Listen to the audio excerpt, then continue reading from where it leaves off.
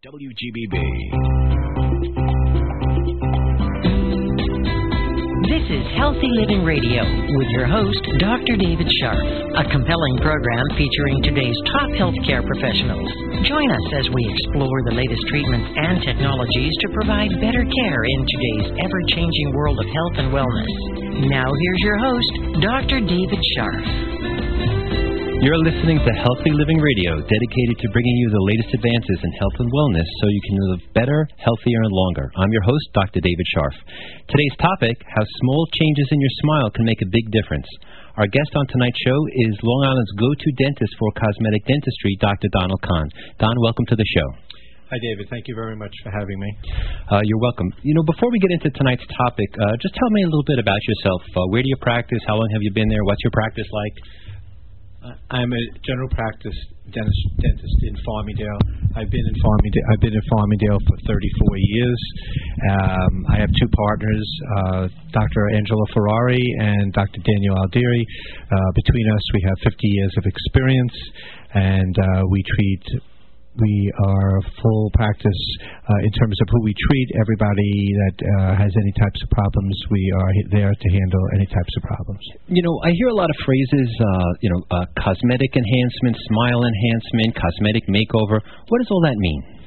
A lot of people today are very interested in the aesthetic appearance of their smiles, and there are many different things that can be done, from very, very simple and sublime to very, very sophisticated.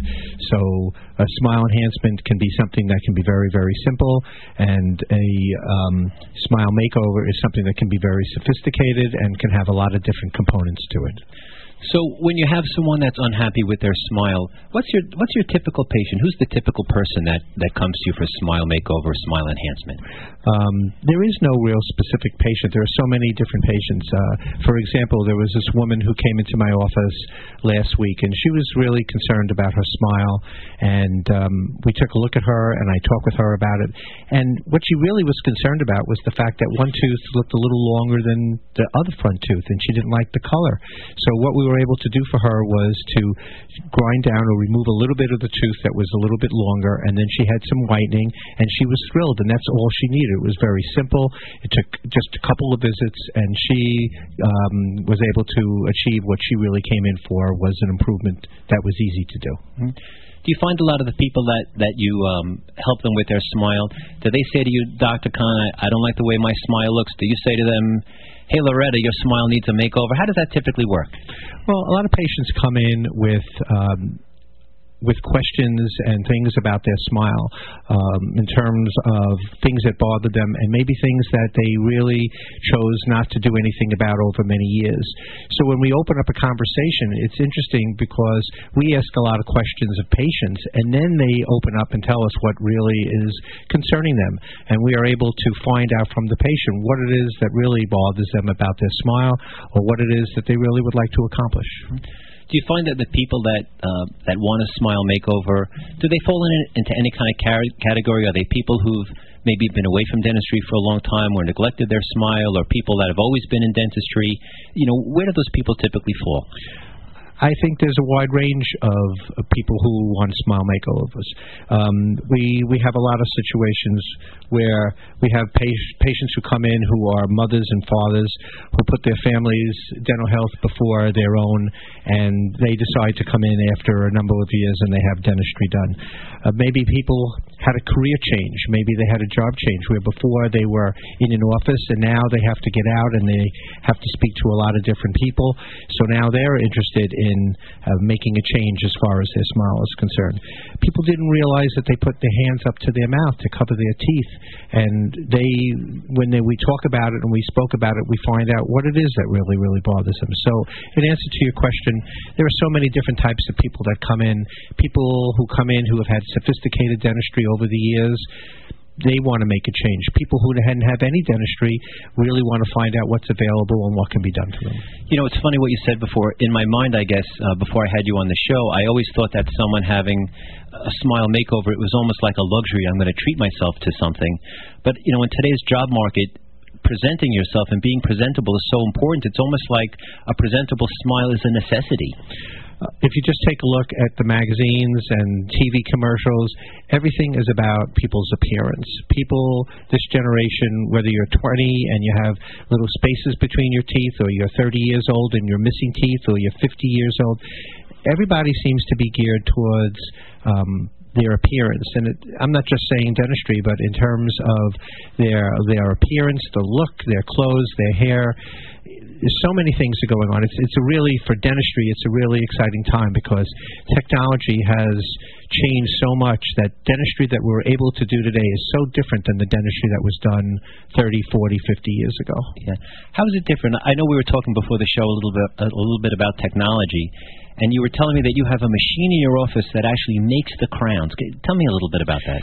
That is called the CEREC machine. It's, for the use of words, it's called CAD/CAM technology, which what it is something that's really been around for a long time, that we are able to go ahead and take a picture of a patient's tooth and then send all this information to a computer in the office, and out of a block of porcelain that's in the robot, so to speak, it is shaped and designed to fit the preparation to what we took out of the tooth. And what is wonderful about this is it's a one-visit procedure. A patient comes in, whether they need an onlay or a crown, they can have a CEREC restoration made from start to finish in one visit. They don't have to go to the, we don't have to send anything to the lab. They don't have to come back for multiple visits. In today's society, getting things done right away seems to be a very, very important part of people's acceptance of treatment. Wow, that's something. For a lot of people, I would guess, the time is always an issue. And I know a lot of people sometimes don't go to the dentist, and their mouth has really fallen into disrepair. And what's the mindset of a lot of people like when they come to you and they really are in dire shape? Well, what's their mindset like? It's very important that we find that out, that we ask the right questions to see what their mindset is. I think one of the main reasons why people stay away and don't go to the dentist on a regular basis is their fear of dentistry. Maybe they had a bad experience at one time in their lifetime, and they chose, because of that, not to return. Dentistry today should be a pain-free experience. I've had patients come in. I had a man last week who came in who couldn't believe that he was able to have dentistry done, and he felt no discomfort whatsoever. Even the hygienists today, the women who clean teeth, are licensed to get people numb, so they don't have to feel any discomfort even when they're getting cleanings. Mm-hmm. That's terrific. For a lot of people, I guess the fear of dentistry, they'd rather stay away until it becomes a crisis situation. And when they come in, are they typically, ready to go? Are they testing the waters? Where do people fall usually? People, when they come in under those circumstances, a lot of people after this long a period of time are really embarrassed about their teeth, and they have a difficult time trying to figure out. They think it's almost too late. What can they do? It's never too late. We come in and we try to see, what it is that we can achieve by, what their needs are. But we try to have people who are embarrassed or afraid to try to understand that we're on their side, that we really, really want to get them to understand what treatment can be about and communicate to them so that they know that they're comfortable in the environment. That's a very important thing, to have people comfortable in the setting, in our environment, so that they can comfortably proceed with dentistry. Walk me through the process a little bit. I'm a new patient, and I'm unhappy with my smile. I call your office, I make an appointment, we have a visit. How do you go about determining what my options are, what it's going to take to make my smile look good? Take me through everything up to the point where you start treating me.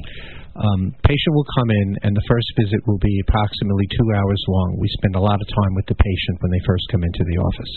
It's very important that we get as much information from the patient at that time. We will take necessary radiographs or x-rays.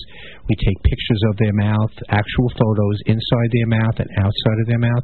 We check all soft tissues, which is the gums and the cheeks and any tissues that are in their mouth, to make sure that there's no problems as far as things that need to be addressed.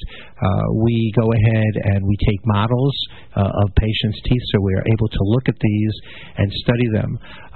I do a thorough oral examination and an oral cancer examination so that we can assure the patient that everything that we're doing will be thorough and complete and will allow us to gather all this information so that the next visit that they come back is just for a consultation, just to sit down to explain to the patient what we can do, what it will look like, how long it will take, all the important things that patients want to hear.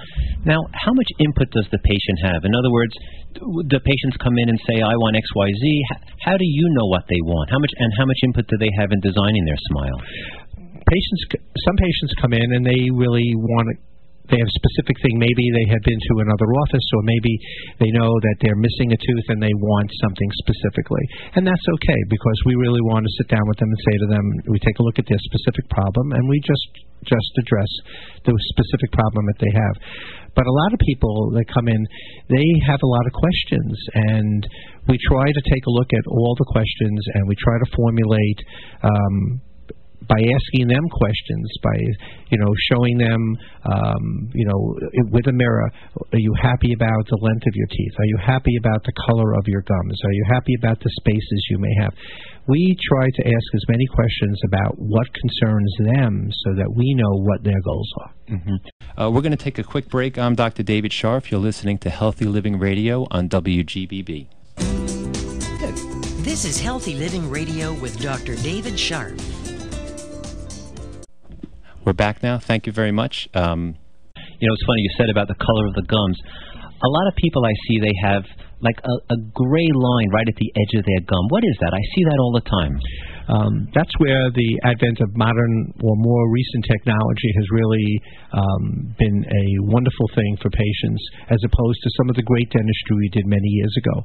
Many years ago, whenever we were doing crowns, we had to support the porcelain, the glass that goes on the tooth, with gold, with metal, and this porcelain was baked on there, and that's how we made the tooth. It was shaped, it was made to look like the tooth. But after many years, what happens, and it's just part of the aging process, the gums start to shrink back. And when they do that, the metal margin of the old crowns get exposed, and people see that, and when they smile, there's a dark line, it looks gray, people are very self-conscious about that. Today, we don't have to use any metal in those restorations, so we can put a full porcelain restoration on there where you'll see no metal band or no discoloration. Wow, that's something. That's something. If I look at somebody whose smile doesn't look right to me, I'll look at it and it doesn't look right, but I don't know why it doesn't look right. Take me through when you look at a smile and you analyze it. What are some of the things you look at that in your own mind you check off to say this is good, this isn't good? What are some of the things you consider? We have an aesthetic checklist which we go through on every single patient. It's very important because everybody's teeth are different, so we have to establish what we're looking for and what the patient comes in with. We look at the color of their teeth. Some people have white, some people have gray, some people have yellow, some people have very stained teeth. What type of stain is that? There's all different kinds of stains, and we need to know that. Do they smoke cigarettes? Do they drink wine? These are things that we have to establish. We need to know what the shape of their teeth. Some people have oval teeth, some people have square teeth, some people have rectangular teeth. We try to, make sure that we look and we show them, what type of teeth they have, because we need to know, are they happy with that? Do they want to make a change from that? We need to know the length of the teeth. And the width of the teeth. It's important in terms of how we restore the teeth and have symmetry, that certain teeth sometimes are wider on one side than on the other side, and we need to establish that so when we proceed we can take that into consideration.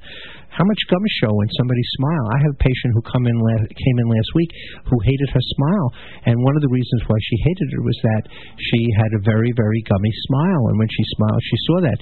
Well, certain things can be corrected, in terms of their, aesthetics, but certain things can't be. So we have to be honest with the patient and tell them what it is we can do and what we can't do.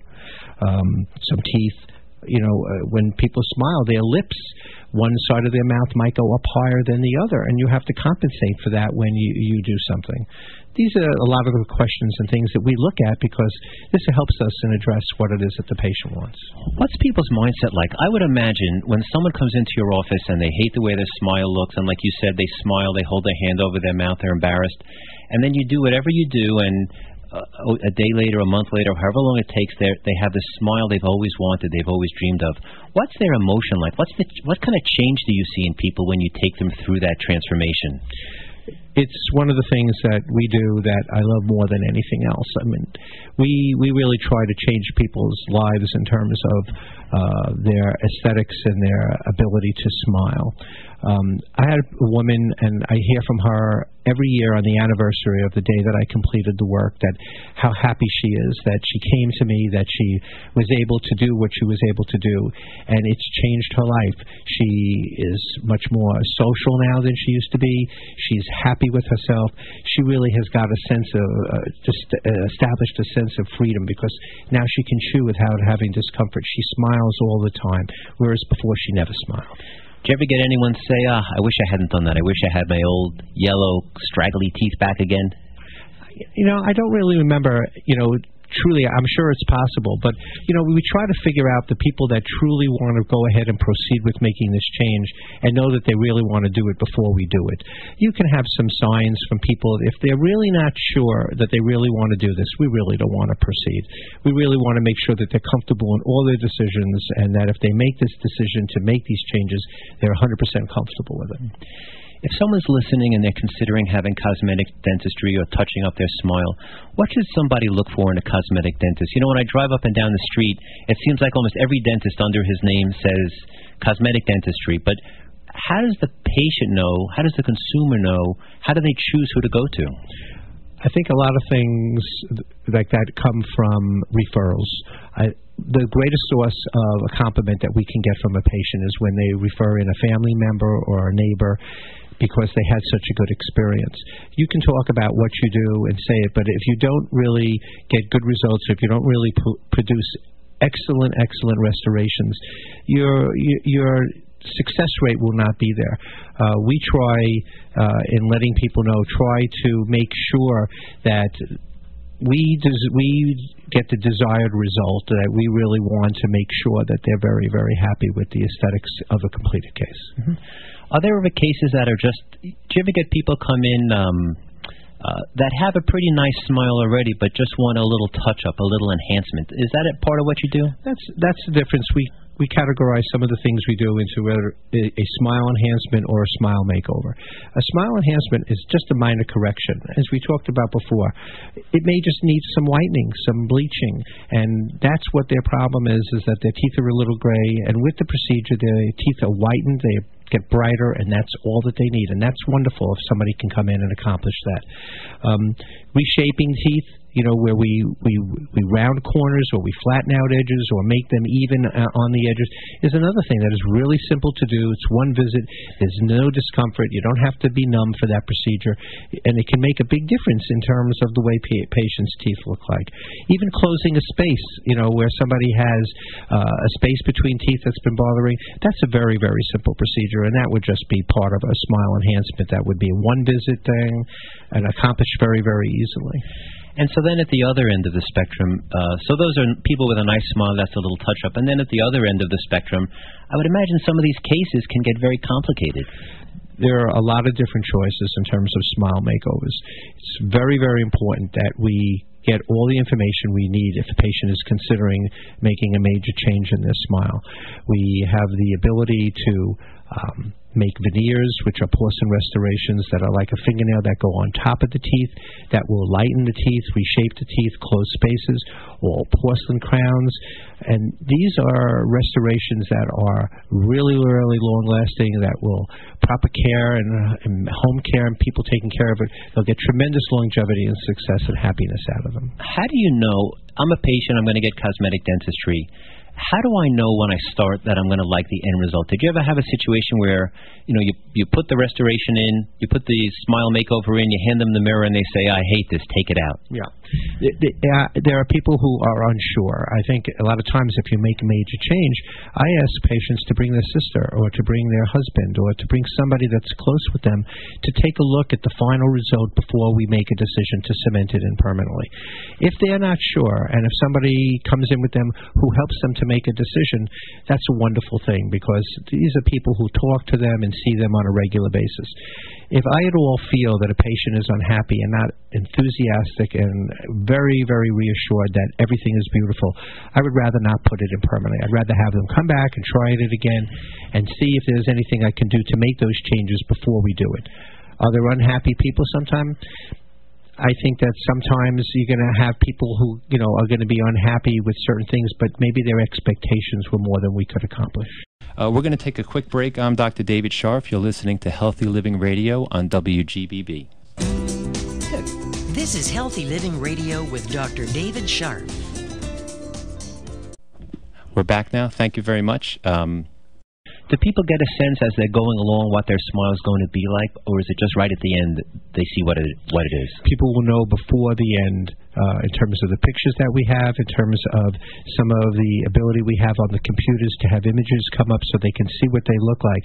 Before we get started, patients will know pretty much exactly what the teeth are going to look like at the final restoration. Do you ever see people come back after their smile is enhanced and they have a new hairdo, they have a new outfit, they lost 10 pounds? That happens so frequently. I have a patient who came in that was out of work for 3 years and came in and decided that he couldn't stand his teeth because he just felt that people were staring at them when he was out on an interview. He decided to go ahead and did a smile makeover, and we put veneers on his front teeth and changed his smile. And I don't know if there was any reason, but he went out, and about 3 months after he completed, he got a job. This man is one happy camper.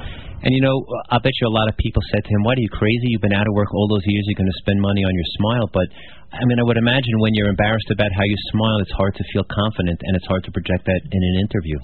When we see patients, we try to express that to them, that some of their issues may be regarded to what their smile is like. Maybe their presentation and their appearance is a critical part of what they have to do. And when patients come in and they appreciate the value and see what it is that they can do to make a change in their appearance, a lot of patients do that now. They find it important for them to make their appearance look better. Mm-hmm. Who's your average patient? Is it, someone in their 60s, their 50s? Do you ever do smile makeovers on older people, 70, 80, 90? Who's the oldest person you ever did a smile makeover on? Implant technology is just a wonderful thing. We've had older people, patients who are 70, 80 years old, who are suffering with their dentures. 80 years old? Someone's going to come in for a smile makeover? Somebody came in and decided that they were tired of not being able to chew and being uncomfortable, and we were able to find out if they were a candidate, their health was good, their bone was good, and we were able to put implants in to make them be able to chew, be comfortable, and smile again. Because people who have dentures who are self-conscious are constantly holding their hand over their mouth or having an embarrassing moment at a really bad time. So do you give them the teeth of a 20-year-old? How do you do that? I would assume it's different teeth if it's an 80-year-old versus a 20-year-old. We're not here to change people who are 60 years old and make them look 20. Somebody comes in with that aspirations, it's really a nightmare. You really don't want to do that. If I'm going to make somebody be comfortable in their teeth, I'm going to make an 80-year-old and have them have 80-year-old looking teeth. Teeth that are older, are gray. We make restorations that aren't perfect. They're chipped. They have lines in them. We try to make the restorations look like what the patient would look like if they truly had their natural teeth at this particular time of their life. For you, it's almost like a catch-22 because you want the smile to look so natural. You don't want people to walk up to patients and say, "Hey, those are your new teeth. They look great." You want it to blend right in, but at the same time, you want them to know that they have new teeth. The best compliment I get is no compliment at all. When woman tells me that she went and she was at a party and somebody came up to her and said, "What's different? Why do you look, what has changed about you?" It's a home run for me, because I don't want somebody to come and just up to somebody and say, "Wow, your teeth look, unbelievable." That's not aesthetic dentistry. It should blend. It should be aesthetic. It should look like it's part of the person, not something like a white picket fence. That, to me, is not the desired end result. What about people who are just so anxious, that they wanted to do this for a long time, but the anxiety is just overwhelming and keeping them away? How do you help with those patients? Well, there's a couple different ways to do that. Communication is very important, but people who are very stressed and who have a lot of issues that way, we can do sedation dentistry on them now, which is where they come to the office. We have medications for them where they are not really asleep, but they're in a state where they are relaxed and comfortable, and they allow us to do the dentistry that they need to do. There's many different ways to try to show patients that their fears are from an old problem or a dentistry that was done long ago, and we really do function a lot differently than that today.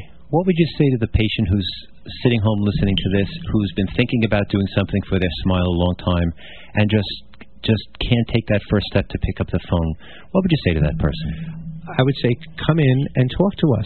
We've coined a phrase where it's called a meet and greet. And what we do is we want people to come in. We want them to see the office. We want them to see the environment that we work in. And I want to sit face to face with them and look across from them and try to break down some of the barriers that they have. Sometimes I'm successful, sometimes I'm not. A meet and greet doesn't cost you anything, just your time. Mm-hmm. And do you ever get people that come in and they're not quite ready to do their smile, but they just want to be a patient and be in your practice for a while? Do they have to get started and do the whole thing? No. A lot of times with patients like that, it's really, really best to start off slowly, do small things in the beginning, small necessary things, and then kind of work up to it. A smile makeover is something over a period of time. We don't have to jump into any sophisticated dentistry right away. Mm-hmm. Is it expensive? Is this stuff beyond the means of the average person? All different types of restorations and all different type of makeovers or enhancements come with different fees. I think people would really be surprised that with today's dentistry, it can be affordable. We can figure out how we can make this fit into your budget so that you're comfortable with this, so that it doesn't become a emotional thing in terms of overwhelming financial responsibility. If you have any questions you'd like to send in to us, you can email us at healthylivingradio@gmail.com. I'm your host, Dr. David Scharf. You're listening to Healthy Living Radio, dedicated to bringing you the latest advances in health and wellness so you can live better, healthier, and longer. See you next week. Have a good night. You've been listening to Healthy Living Radio with your host, Dr. David Scharf. Join us next week for another edition of Healthy Living Radio.